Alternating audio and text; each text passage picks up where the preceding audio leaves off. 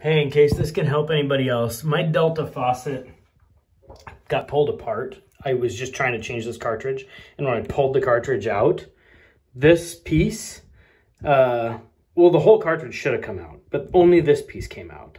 And the other piece got stuck in there. And I pulled and pulled and pulled, and what you would see in there is these little guys. So if you see these little guys, then, you know, that's half the cartridge.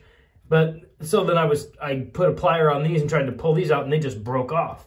So then there's another video on YouTube of a guy who had the same problem, and he was able to use a pick, and he stuck a pick in there, and he pulled and pulled and pulled, and finally got it pulled out. I have been at it for a long time with the picks, and I can't pull it out, so I just ran a screw in it, and I'm going to try putting a pry bar on that screw and see if I can pull it out. But I'm going to put a piece of wood in there so that I don't bend the brass.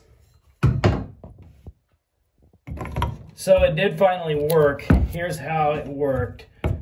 This thing was wedged in there, and I put my little pry bar on here, and I put a piece of wood above so that I wasn't prying on my brass or on my tub surround, and I just pulled carefully, and it's pretty scary. This whole assembly wanted to pull out, and God forbid I would break a pipe back there, but I was just real slow about it, and then all in one shot, it just popped out of there. So if you get into the same problem that I did, maybe that'll help you get it out of there.